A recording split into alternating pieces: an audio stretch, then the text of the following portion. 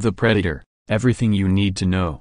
With 3 films, 1987's Predator, 1990's Predator 2 and 2010's Predators, and 2 hugely disappointing crossovers, Alien vs. Predator and Requiem in 2004 and 2007 respectively, already released. Many thought the Predator franchise would need to begin from scratch if it was to continue. But fans of Alien Hunter shredding ripped warriors were excited when news broke that Shane Black was working on a Predator sequel, not a reboot. The Iron Man 3 director says he did not see the need to completely revamp the 20th Century Fox sci-fi action franchise. As far as writer Fred Decker and I are concerned anyway, Black said. Why start over, when you've all this rich mythology yet to mine? The Predator is therefore a sequel set in the present day, which refers to the events of the originals. In the first trailer, we saw Tremblay's youngster playing with a control device that appears to cause the aliens' vessel to crash land on Earth. That promo also gave us a glimpse of the Predator itself, in a few quick shots. I think they're attempting hybridization. They're upgrading on every planet they visit, we learned. 20th Century Fox's French Twitter account originally teased the second trailer, with a post that roughly translated as, "It does not have a lucky mouth, but make an appointment tomorrow for the new trailer." #Predator. That second trailer gave us a better idea of what humanity is up against. And the evidence of that hybridization was seen on screen, as we said hello to the ultimate Predator, which looks like it can kick a normal Predator's ass, no problems.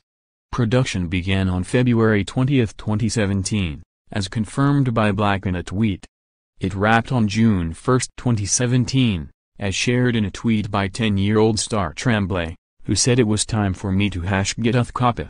However, the film's release date has been changed numerous times, partly down to reshoots. The Predator was originally slated for a March 2 opening in cinemas, before the date was actually pulled forward to an earlier February 9, 2018 release. That hope for an early release didn't last long though, as it was then pushed back to August 3, 2018. Black actually welcomed that delay, which meant he wasn't going head-to-head with Black Panther. In truth, I endorsed this entirely. It's a great thing, also, a bit of a relief not to open against Marvel's Black Panther in February, he tweeted. Since that film turned out to be a cinematic juggernaut, it was a wise move. The Predator was then pushed back even further to September 14, 2018, and will now open in UK cinemas on September 13, 2018. As noted above, the Predator reboot is directed by Iron Man 3's Shane Black. That seems entirely appropriate, as he has a long history with the franchise. At the same time that he was rewriting Warner Bros.' script for Lethal Weapon, Black asked producer Joel Silver for a small acting role in Predator, and while on set he made uncredited contributions to the script. Black played Hawkins, the first from Arnie's elite paramilitary team to die, but not before he fires off a bunch of rude jokes that Sonny Landham's Native American tracker doesn't understand. It's therefore no surprise to see a return to the filthy jokes of the original movie, courtesy of Keegan-Michael Key in the Predator's second trailer. While talking about reshoots that took place, Key praised the director for being a consummate professional and writer, adding, "He's a wordsmith. I think that he's still one of our most vibrant writers of cinema." The comedy element isn't a surprise, as Black told Digital Spy that it would be a fun movie, explaining, "I think there's a tremendous mistake today in assuming that a movie has to choose one tone solely, consistently throughout, and just stick to that tone." Deadpool continues to revolutionize the modern blockbuster as we know it, as Black's upcoming movie will also have an R rating. The director feels that fans don't want a PG-13 Predator. "I made it a condition of directing the Predator that it has to be the same rating as the first one, which was R," Black said. "We probably could have gotten more money to do it as PG-13. But I actually think that although this seems like good logic, you're shooting yourself in the foot.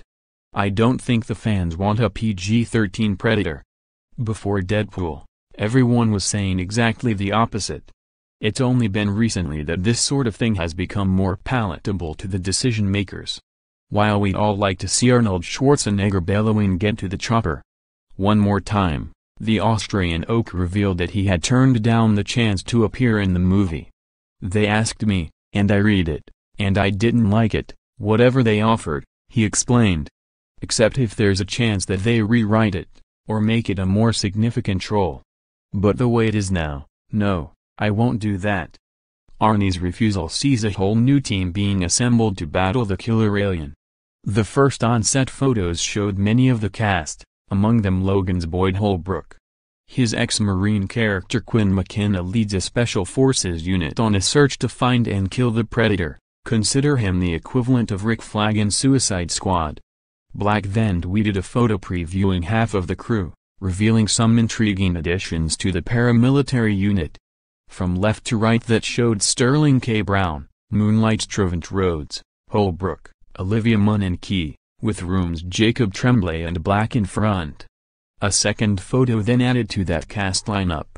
From left to right, that showed Game of Thrones Alfie Allen, Key, Marvel's former Punisher star Thomas Jane, newcomer Augusto Aguilera, as well as Holbrook and Rhodes on their way into battle. Although the film is being touted as a jumping-on point for anyone new to the franchise, certain references to the mythology will place it after the first two movies and before 2010's Predators. The first plot details for The Predator were actually leaked by actor Thomas Jane, who teased that the updated story will center on a group of F-King crazy veterans.